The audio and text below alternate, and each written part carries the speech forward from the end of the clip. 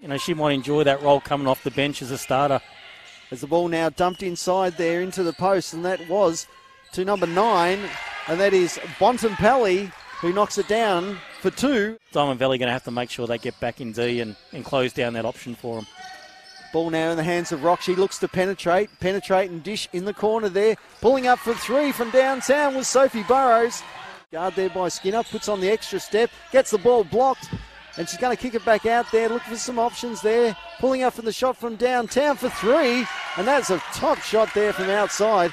She gets it now out on the open floor, and they're up and running at the moment through Burrows. Now Bontempelli, foot on the line for 3. Oh, she banked it. Well, no, it was only foot on the line for 2.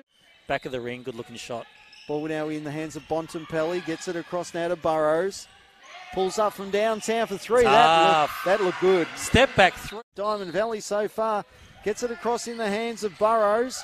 Looks for options. Nice Again. They're working together in sync as Imogen Rock goes inside and scores off the glass. Putting the clamps on at the moment on Diamond Valley, looking to score. Nothing happening there. Double team trying to shake the ball loose. Now they get it loose. Burrows from downtown for 3.